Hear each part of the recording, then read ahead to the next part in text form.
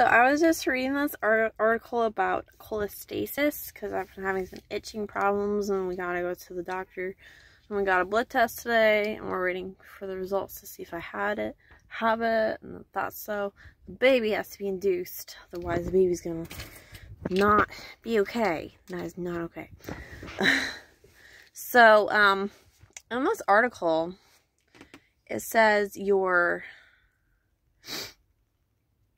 start itching, the urine becomes dark yellow, I think, and the stools become yellow and smell foul.